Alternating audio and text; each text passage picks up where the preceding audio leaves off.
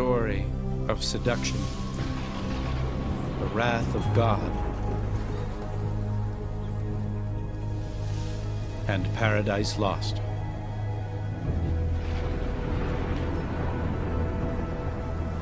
But is it merely a fable?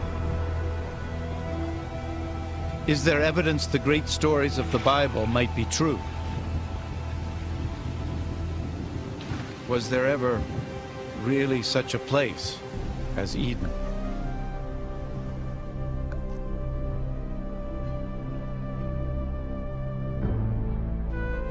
Today, the search for the Garden of Eden leads us to a dry and desolate land, to a place called Mesopotamia.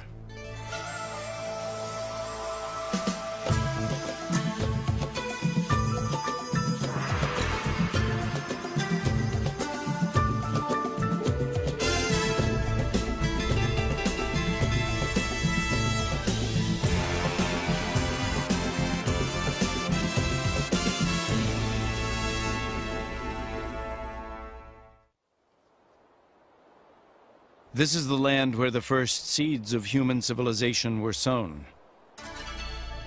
And it was here that three of the greatest civilizations of the ancient world flourished: Babylon, Assyria, and Sumer. Among their ruins, the faithful have long sought answers to the Bible's most profound mysteries, while archaeologists scoured these lands for the historical foundations of belief. Our quest for Eden is a journey back in time. First to Babylon, the last of these lost civilizations. Then further into the past to the Assyrians, fierce masters of the art of war.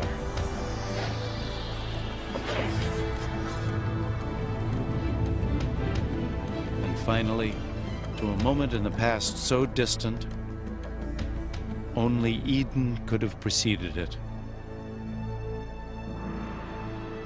To Sumer and the creation of civilization itself. The great arc of the Fertile Crescent. Over the course of more than 6,000 years, this rich land, cradled between the Tigris and Euphrates rivers, gave birth to the first great civilizations. The Greeks called it Mesopotamia. We call it Iraq. By peeling back the layers of history here, we can trace the origins of our oldest stories and travel back to the deepest roots of faith. Our journey begins on the western edge of Mesopotamia in Israel. A chance discovery in 1947 would rivet the world's attention to archaeology and to the Bible. Two Bedouin shepherds are moving a herd of goats along the cliffs of Qumrun, a few miles east of Jerusalem. In the sun-baked desert, they notice a small cave obscured by a rocky slope. Curious, one begins to climb. It's not uncommon for ancient and valuable artifacts to be found along these bluffs.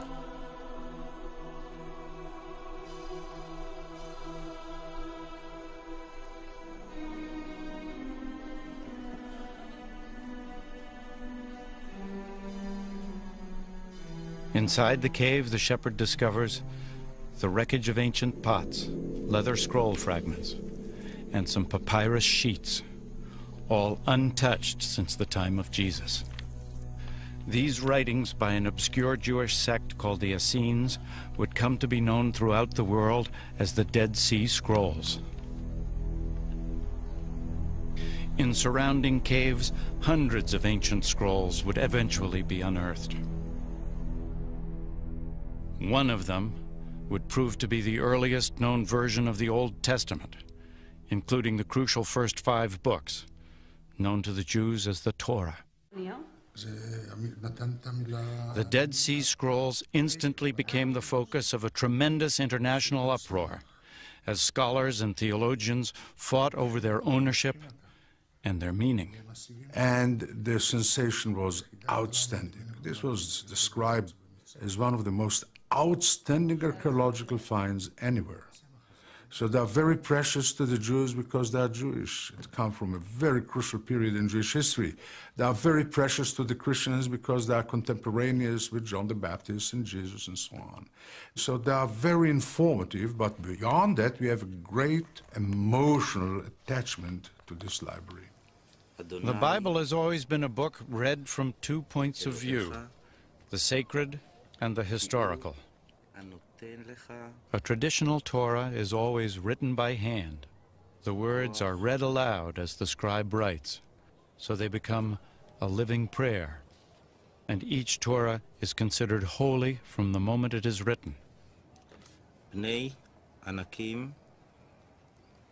But the historical accuracy of the Bible has never been so easily confirmed. It's an effort that continues to this day. Some of the books of the Bible are excellent historical books. As a matter of fact, the earliest historical books that we have, and quite accurate, because we have cross-references from other sources, and they are found to be mostly very precise. So they are very important. The discovery of the Dead Sea Scrolls was the most famous event in biblical archaeology, but it was by no means the first. The urge to explore biblical history has a venerable tradition. It's a search that began in the Holy Land, but would lead to Mesopotamia. Throughout history, crusaders, mystics, and believers have been drawn to sites where the great Bible stories took place. But with the arrival of the 19th century, a new kind of pilgrim sought to fortify their belief in the Bible through the infant science of archaeology. Surely, there could be no greater confirmation of their faith than to prove that biblical history was true.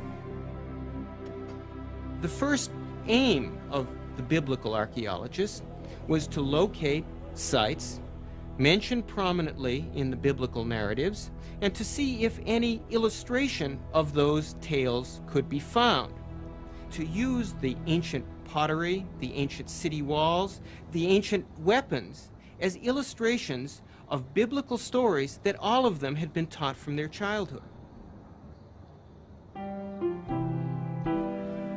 Fueled by the excitement of early finds, scholars from all over the world raced to stake out claims in a kind of biblical gold rush.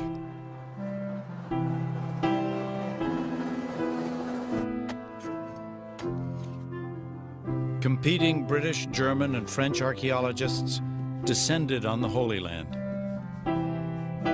Teams of theological detectives digging for both God and country.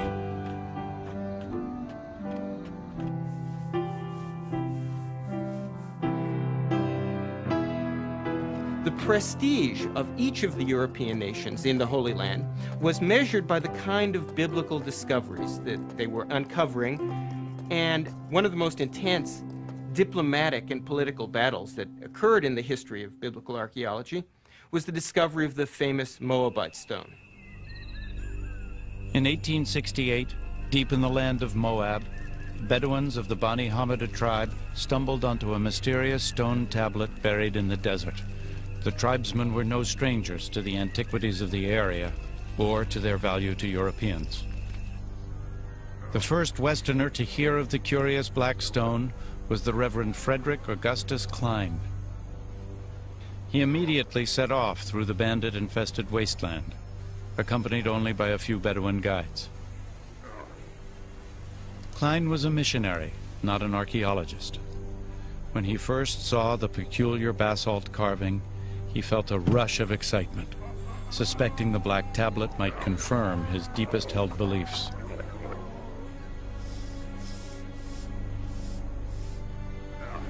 He examined the stone and made a rough impression of the inscription. It was in a language Klein didn't recognize.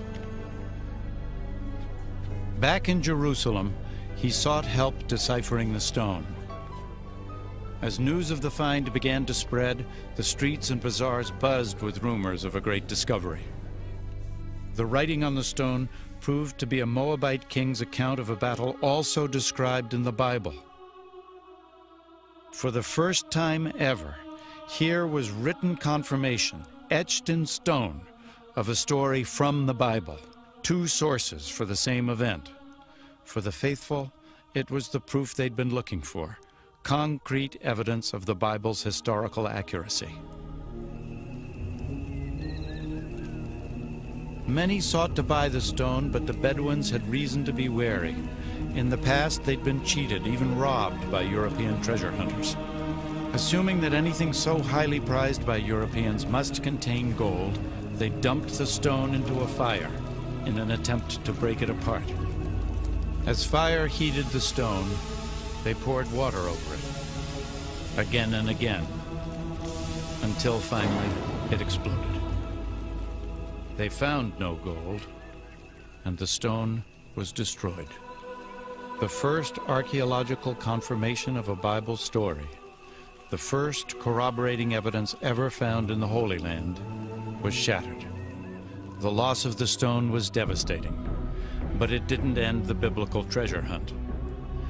Now that the Bible itself was verified as history, it pointed the way even further into the past, back more than 2,500 years ago, to a great empire ruled from Babylon, to the very moment the Bible itself was born. The year is 586 BC. The armies of Nebuchadnezzar, king of Babylon, descend on Jerusalem with the wrath of an angry God. It is almost 6 centuries before the birth of Christ. The Romans have not yet even dreamed of empire. It is a dark chapter in the history of the Jews, while Babylon's fierce star is rising. The Bible describes the Babylonian attack. Homes are pillaged, King Solomon's temple is set ablaze and utterly destroyed. 10,000 Israelite captives, princes, soldiers, artisans, and scribes, all are led to Babylon in chains. The Israelites crossed more than 500 miles of desert, following ancient trade routes across modern-day Jordan, Syria, and Iraq to Babylon. In Psalms 137, the Israelites lament, "By the rivers of Babylon there we sat down and wept when we remembered Zion. How shall we sing the Lord's song in a foreign land?" Broken and exhausted, the Israelites entered Babylon in awe of its scope and frenzy. Torn from the modest city of Jerusalem, they beheld the majestic capital of the ancient world.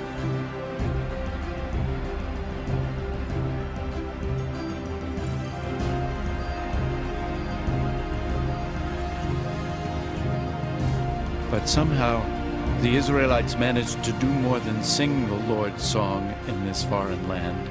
They also wrote it down. If you look at any piece of oral literature and then you write it down, you're formalizing it. You're immediately setting down a text which people can criticize or can say, this is the truth, everything else is wrong. That, I think, is the biggest effect of writing down the Bible or the Old Testament.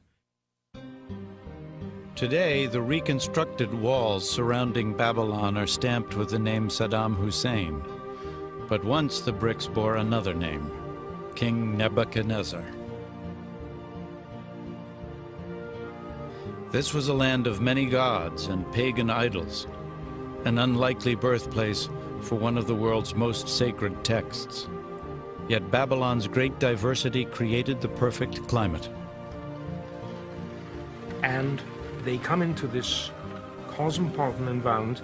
Even the most educated among them and literate among them were being bombarded with direct contact with other people. And I mean other people.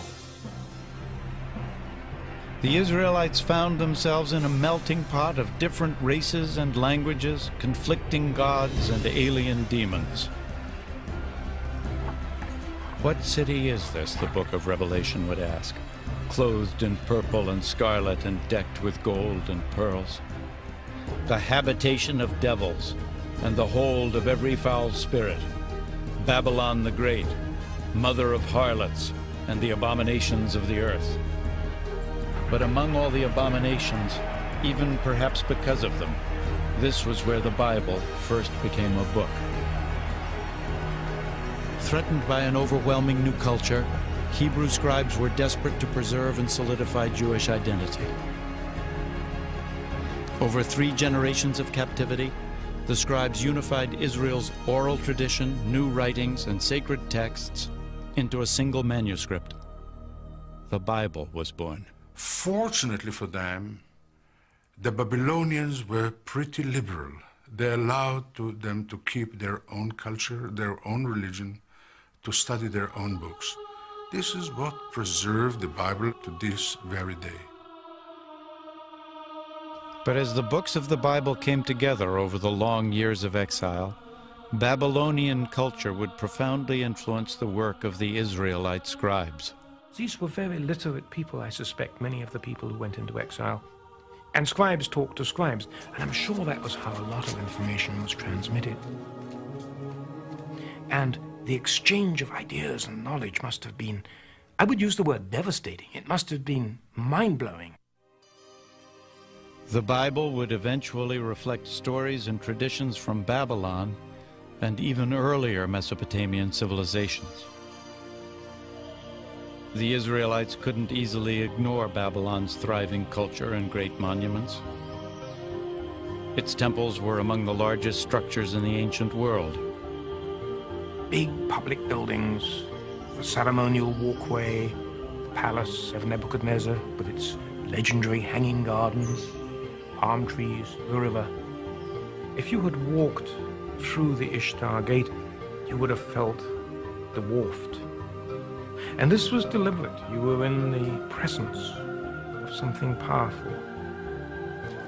But on all sides of it was the city, the people, the commoners, narrow, winding alleyways, rows and rows of small stores, donkeys braying, crowds of people walking, small, closely knit quarters teeming with life.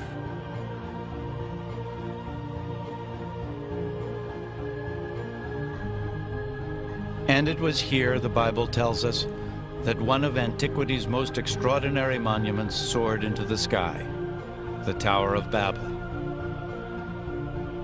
For ages, adventurers and pilgrims hoped that finding the famous tower would prove the truth of Bible stories.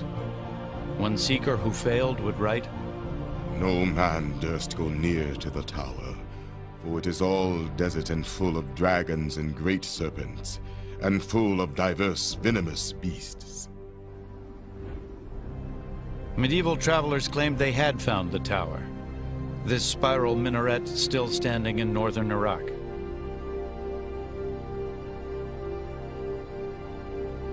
But they were wrong. This tower was built 1,500 years too late and far from the walls of Babylon. Perhaps the most intriguing possibility was posed by Robert Koldewey, a German archaeologist. In the early 1900s, he discovered a rectangular ditch with only a few ancient bricks remaining. Many experts believe Koldewey had found all that survives of the famous tower. Babylon's great monuments made a strong impression on the biblical scribes. But her most enduring legacy, surviving to this day, is a Babylonian innovation far more impressive still: the rule of law. Babylon was the first civilization on Earth to have a written legal code. The original carved stone is an astonishing relic. Lost for hundreds of years, it would emerge in the late 19th century, a stone engraved with one of the most important legal documents of all time. 1,200 years before the Israelites were taken captive, a Babylonian king had this stone carved with the laws that bear his name, Hammurabi's Code. These writings can be read as precursors to the legal code in Exodus, Leviticus, and Deuteronomy. In societies where knowledge and law is transmitted orally and dealt with orally, precedent is terribly important. But when it got written down, the people who wrote it down had immense power. Hammurabi's Code has influenced nearly every civilization since Babylon. Today, even some of its more primitive methods of judgment survive virtually intact. Hammurabi described a ritual called the ordeal, a painful, even deadly test of guilt or innocence. In some remote Bedouin tribes, the ordeal is still practiced, much as it was in the time of Hammurabi. In this rare footage, a holy man called the Mubashi will judge the accused by examining their tongues after they lick a red-hot iron spoon.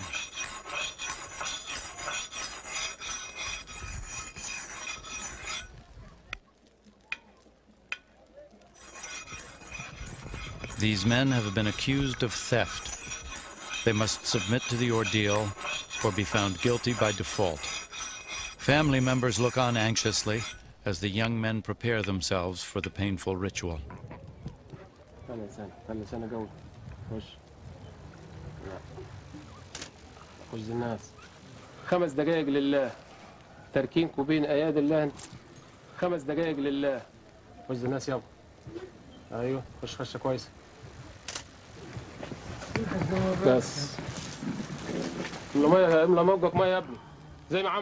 Water doesn't ease the pain. It's meant to cleanse and purify the drinker and to ready him for judgment. The holy man prays and then examines the singed tongues, seeking a sign from God. Only the Mubashi can divine guilt or innocence, and he alone will determine the men's fate.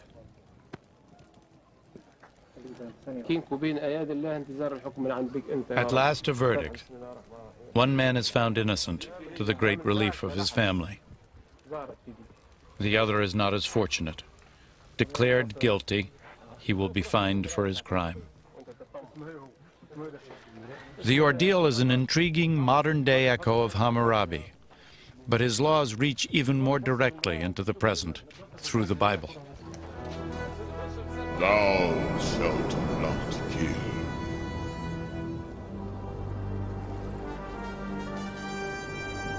Thou shalt not bear false witness against thy neighbor. The Ten Commandments, the foundation of biblical law, and yet only the beginning of a complex set of codes and covenants central to the Old Testament.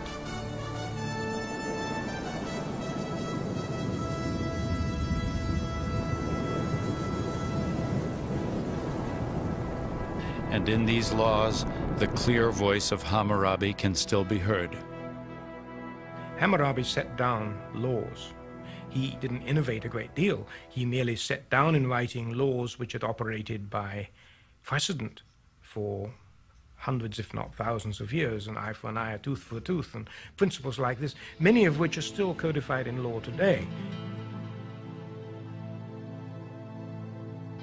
But the Babylon that shaped the Bible and its laws had its roots in an even earlier civilization, one that reached its peak 7 centuries before Christ. It was the brutal empire of Assyria, a place the Bible called a land bathed in blood.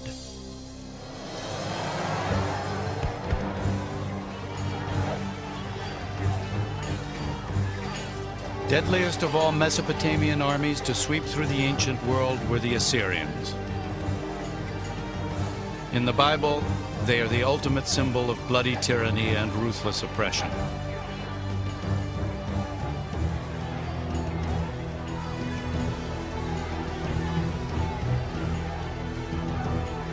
A 100 years before Nebuchadnezzar took the Israelites captive in Babylon, the Bible tells us the Assyrian king Sennacherib attacked the lands of the Israelites.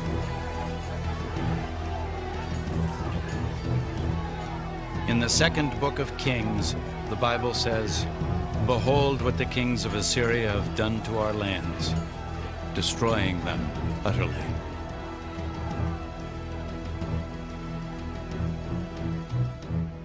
The Assyrians were ruled by despotic kings. They believed in absolute power. Now, absolute power means control, and absolute power almost invariably is kept in power by military efficiency and might. And the Assyrians maintained an enormously powerful and efficient war machine. And on the walls of Assyrian kings' palaces were the chronicles of some of their expeditions, written in vainglorious, grandiloquent terms. The Assyrians, they would take a city, and they would stack up the heads of the leading citizens outside the gate, or they would take the king of the city and flay him alive and nail his skin to the wall, or something like that. But everybody did that. Assyrian power, symbolized by the royal lion hunt, lay in the hands of merciless warrior kings.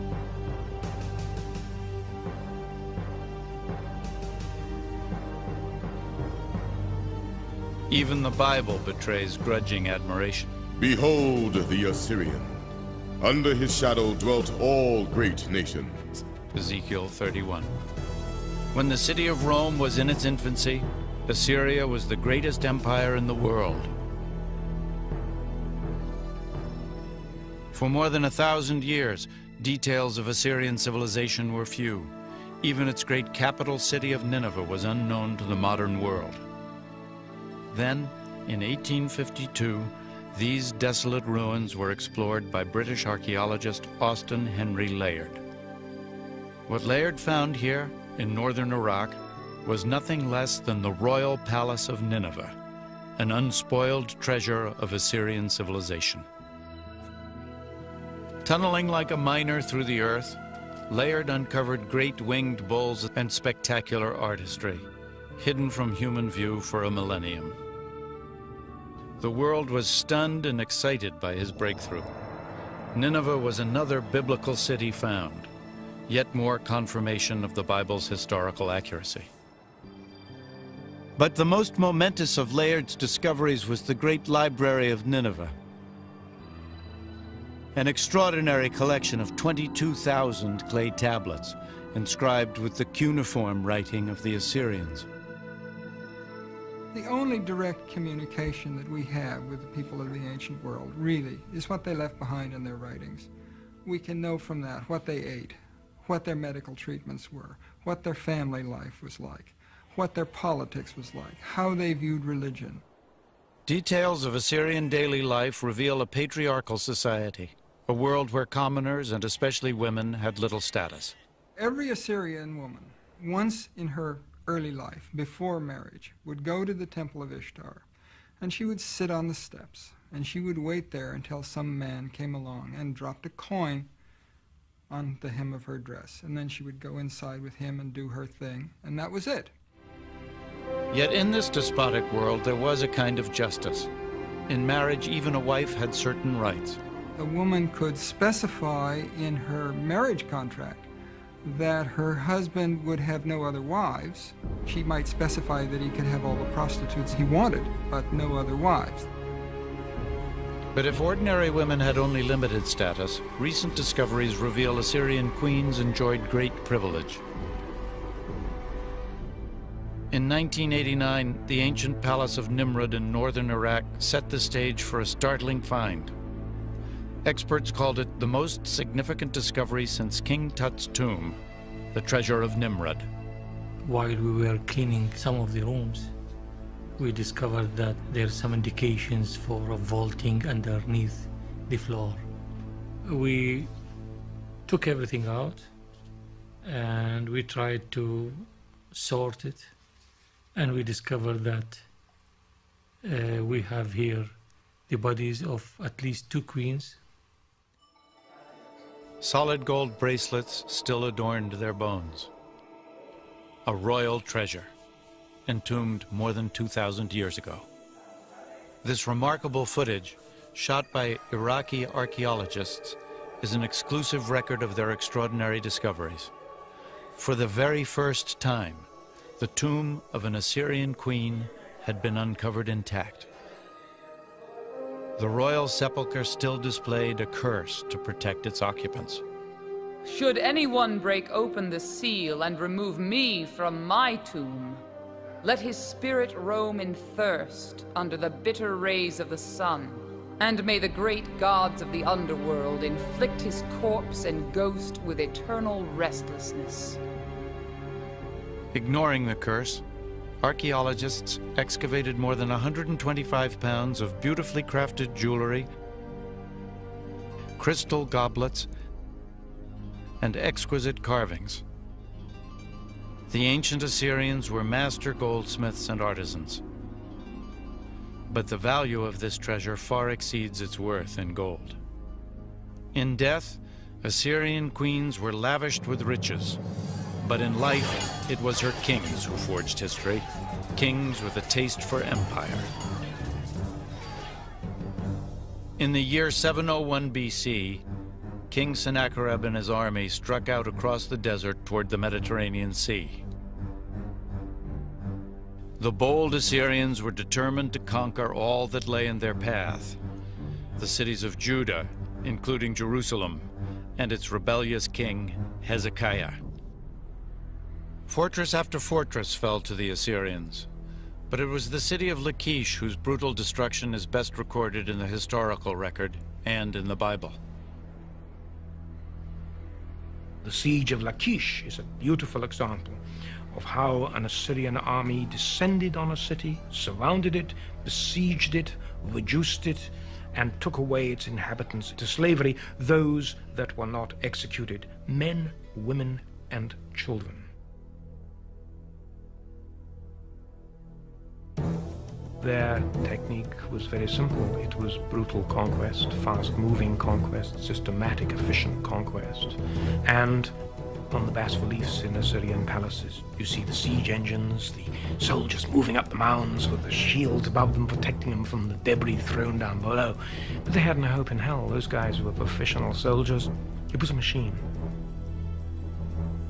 From the capital city of Jerusalem, King Hezekiah knew an Assyrian attack was inevitable. He raced to fortify the city and ordered an underground aqueduct dug, a desperate effort to protect the city's water supply in the face of a siege. Hezekiah's plan worked. The Bible tells us the Lord saved Jerusalem, and the king of Assyria returneth shamefaced to his own land. Sennacherib's version of the conflict was found on a clay prism unearthed at Nineveh. It matches the Bible story down to the smallest details, but its point of view is sharply different. But as for Hezekiah the Jew, who did not bow down in submission to my yoke, 46 of his strong-walled towns I besieged and conquered. The awful splendor of my lordship overwhelmed him. Stories are told from different angles, but they are in agreement. If you'll have to tell about what happened today and I'll have to tell, we'll tell different stories. We have the story of Sennacherib invading to this country. Each tells basically about the same historical event with absolutely no contradictions. No contradictions but one, the result. In Sennacherib's version, Hezekiah is shut up in Jerusalem like a caged bird. But in the Bible, the Assyrian armies are held back by Jerusalem's walls. It is perhaps the earliest example of spin doctors at work. The God of the Israelites has the last word. I will break the Assyrian in my land, the Bible says, for through the voice of the Lord shall the Assyrian be beaten down. Isaiah chapter 6. And the Bible tells us God does destroy Nineveh, throne of the great Assyrian kings. It wasn't the first such annihilation. Long before, the Almighty had laid waste an entire civilization. There is not a single mention of their name in the Bible, but they were called Sumer, and they told the story of a great flood.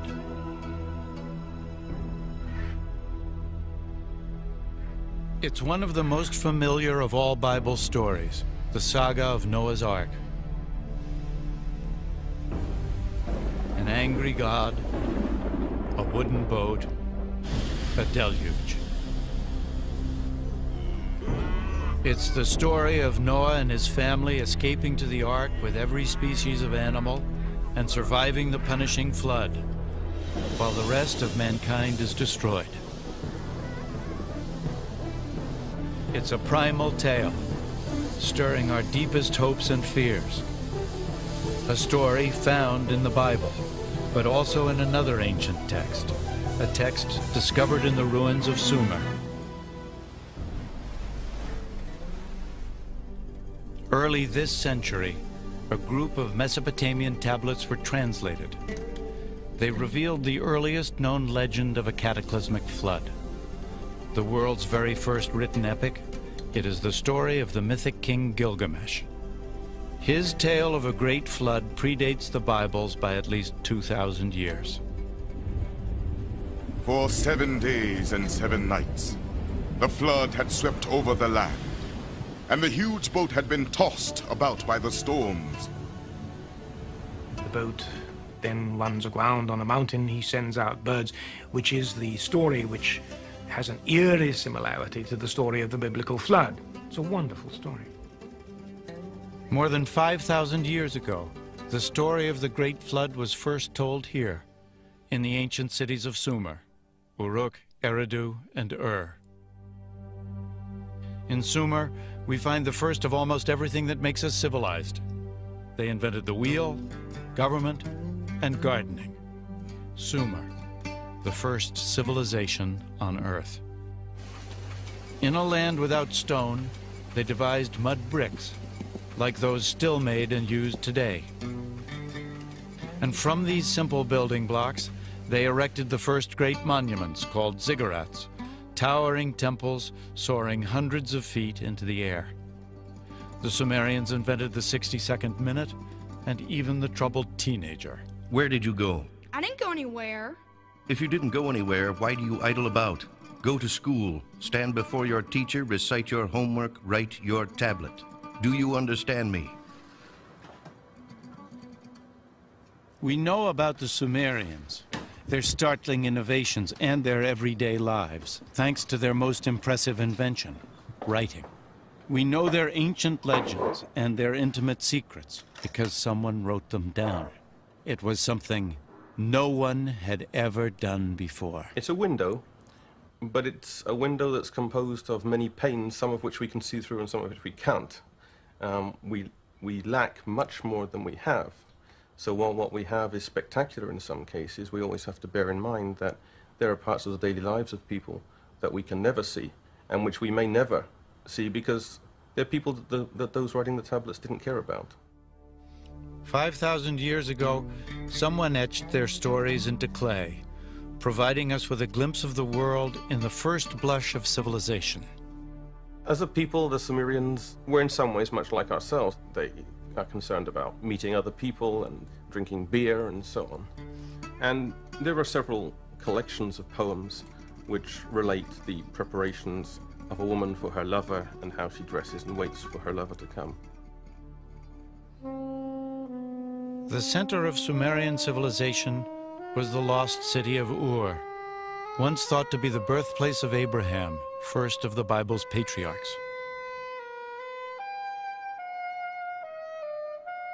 It is the epitome of the biblical city in archaeological terms because it was the site of one of the most famous archaeological digs ever carried out in the 1920s and 30s by a remarkable British archaeologist called Leonard Woolley.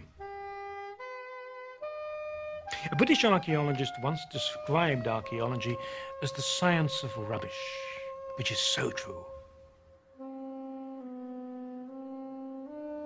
But give me the archaeologist who can make the stones and the bones and the bricks and the pots come alive. Leonard Woolley was like that. He would take people on a tour of a small quarter of Ur of the Chaldees where the house foundations are exposed.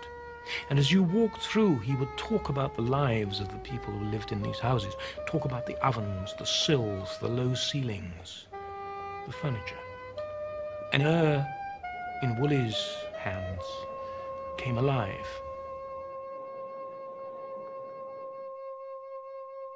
Woolley dug this enormous pit, and he went down through the city, and it got smaller and smaller, and then there was this deep, sterile layer of silt.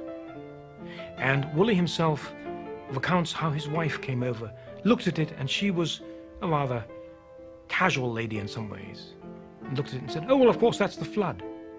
And lights went off, and Woolley claimed that this was evidence of the biblical flood.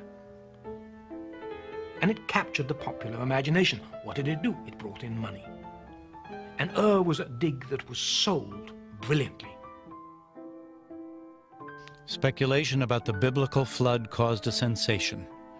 Even without solid proof, it was as if science and the Bible had united in the bleak desert of southern Iraq. Woolley would eventually unearth an indisputable treasure, a discovery that provided extraordinary insight into this earliest of civilizations, the royal tombs of Ur. Digging in the thick mud, Woolley uncovered 74 carefully arranged skeletons, all entombed at the same time. The burial told the shocking story of a king's final journey into the afterlife, and of those who accompanied him. And from this, he developed a remarkable story of a pre-dynastic royal funeral. And his story went something like this. First, they dug this big pit with a ramp up one side. In the pit, they erected a sepulchre of stone, in which the body of the royal personage was placed.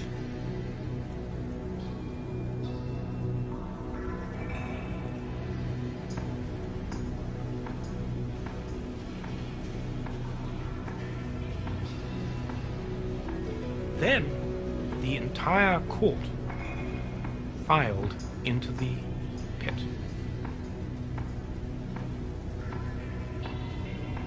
Everybody lined up and stood there with little clay pots in their hands. And then at a signal, they all drank poison.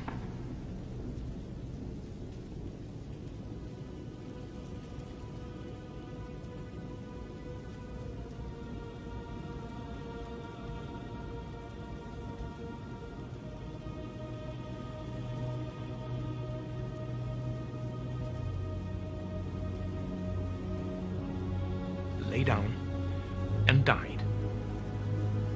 So the prince went to his grave, accompanied by all his retainers.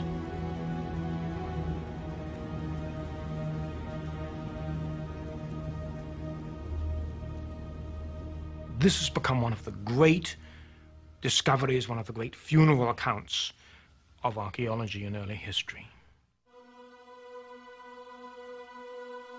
The discovery of the grave pits at Ur was a triumph of archaeology, revealing ancient secrets of the first civilization. But science alone can take us only so far. Where the trail ends, the Epic of Gilgamesh provides the final, tantalizing clues. Clues leading us back to a garden and a place some call paradise.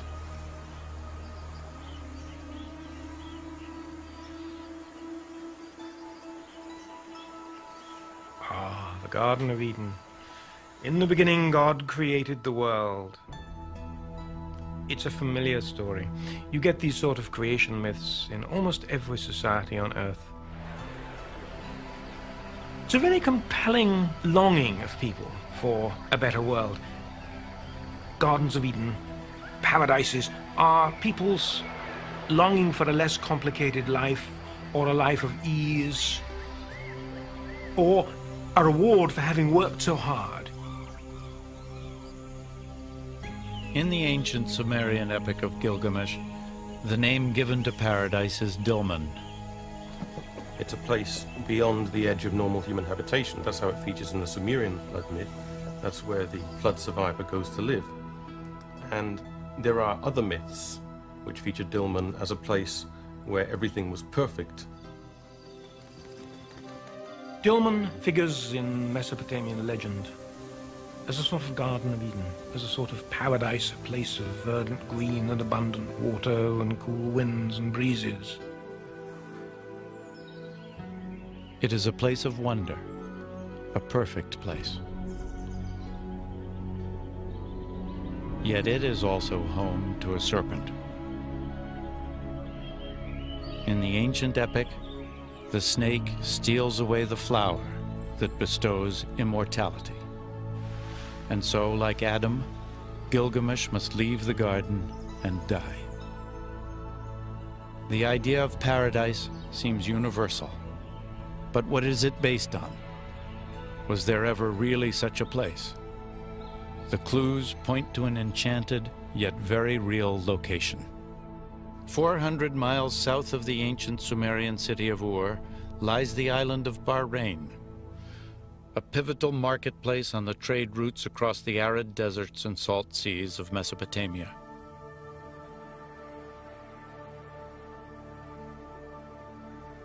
Today, Bahrain is something less than paradise, but it was once lush. Once this island had abundant water and thus abundant life.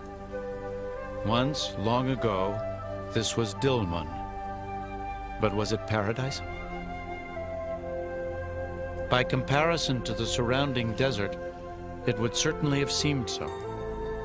There was so much water here that what is now a desert island bloomed. It was a garden bearing lush fruit. And there were people here who apparently led a blessed life. More than 85,000 burial mounds dot this landscape, probably the most in any one location in the ancient world. The ancient bones tell us these people were taller and healthier, and they lived longer than anyone else in the region.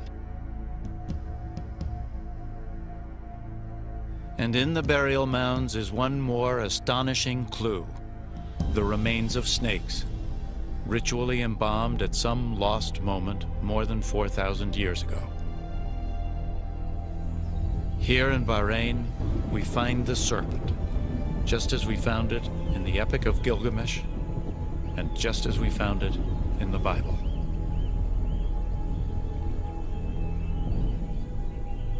Our journey back in time has crossed the lands where the Babylonians, the Assyrians, and the ancient Sumerians once walked the earth. Is it possible to venture even farther?